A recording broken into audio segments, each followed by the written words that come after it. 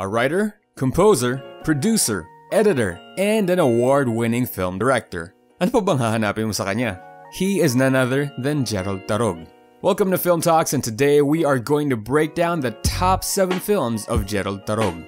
Number 7. Shake, Rattle, and Roll 15's Ulam. In this segment of Shake, Rattle, and Roll's horror anthology, a family is being fed by their maid with delicious dishes with unusual ingredients that soon turns them into horrible monsters and makes them kill each other. This episode stars Carla Abellana and Dennis Trillo. Number 6. Shake, Rattle, and Roll 13's Parola. The story is about best friends Lucy and Shane who go up to an abandoned lighthouse and unwittingly unleashes the spirits of 2 rival witches. The spirits slowly take over the best friends just as a familial conflict tears their friendship apart. Number 5. Senior Year. A glimpse into the lives of 10 students at St. Frederick's Academy as they struggle through the final months before graduation. Hearts are broken and healed, friendships are formed and lost, childish ways are thrown out in exchange for seeds of maturity in what may be the beginning of a bumpy ride towards the chaos of adulthood. Number 4. Confessional.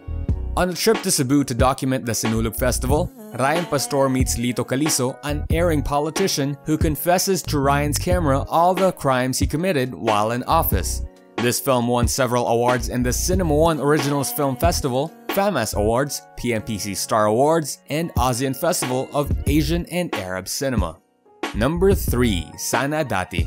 The film is a love story about a woman named Andrea, played by Lavi Poe, whose wedding is thrown into disarray when a mysterious guy, Dennis, played by Paolo Avellino, arrives and reminds her of the man she really loves.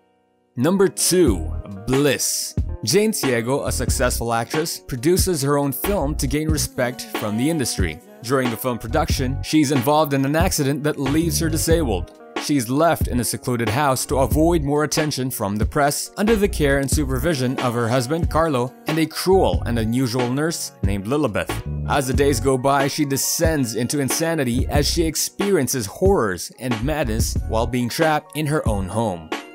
Number 1 and a personal favorite, General Luna.